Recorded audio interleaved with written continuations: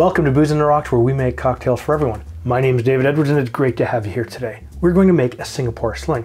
Now this cocktail has a lot of variations, a lot of slight different tastes as well as a couple of variations on its history. But we're going to make the version that is still served at the Raffles Hotel today in Singapore. Now the reason I choose that is because also the generally accepted story at the time is that a young bartender who started working recently at the Long Bar at the Raffles Hotel, his name being Ngiam Tong Boon, realized that by British custom, the ladies were not supposed to be seen drinking in public. And he thought, well, you know what? Here's a great way for me to make more sales at the bar. I'll make a cocktail that looks like it's fruit juice. Smart man, that. Having said that, this drink has been incredibly popular and can be found worldwide.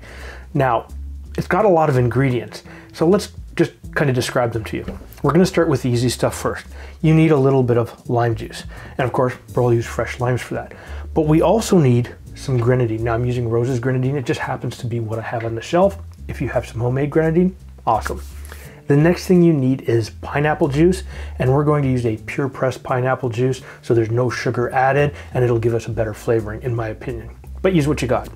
We also need some bitters. In this case, we need some Angostura bitters, which is originally from Trinidad, and it's 44.7% ABV. For those of you who did not realize, bitters actually have alcohol in them.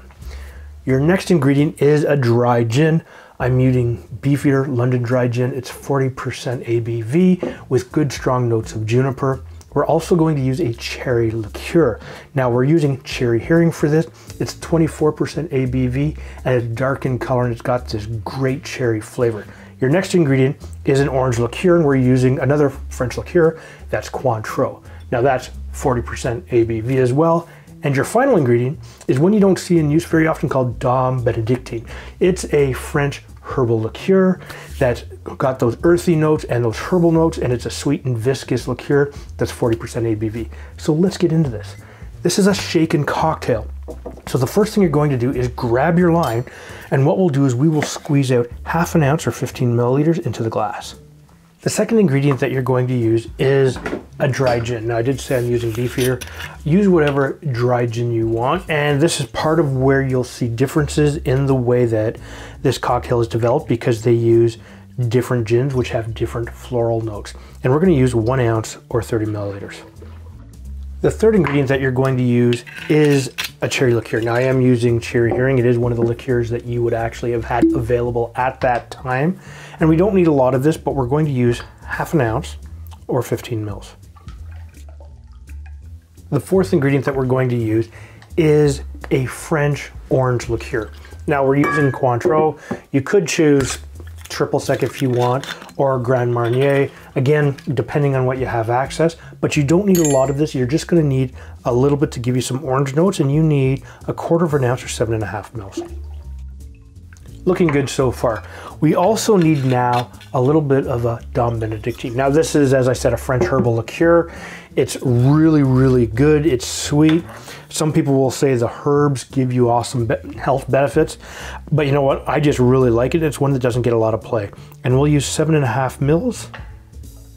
We're going to now add a little bit of aromatic bitters. In this case, we're using Angostura bitters. It's what it was called for in the recipe as well, but you don't need a lot. You only need 1 dash. Next, we're going to add a little bit of color to this. So what we'll do is we will grab your grenadine. You don't need a lot. You'd get more pomegranate flavor if you used a homemade grenadine, but in this case, we're not going to use much. We're just going to use 1/3 ounce or 10 mils. Now we're going to add some pineapple juice. I got nothing fancy to say about pineapple juice. It's pineapple juice, it's fantastic, right?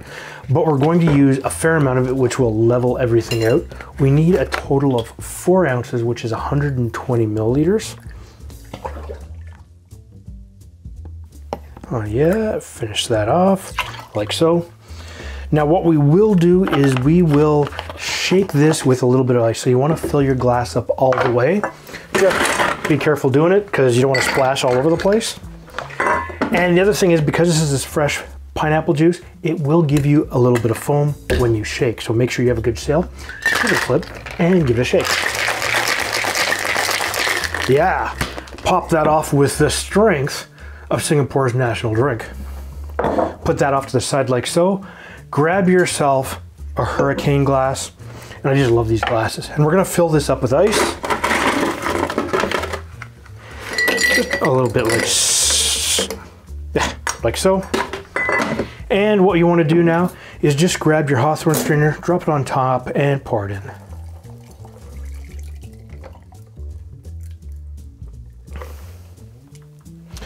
Look at that.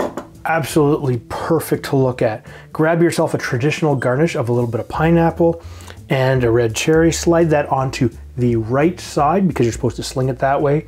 Grab a straw and let's try it out.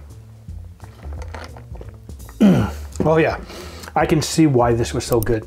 It's got some cherry, it's got those orange, it's got those herbal notes, and it's got those citrus notes. If you like this style of cocktail, take a look up in this corner and I'll add a few for you.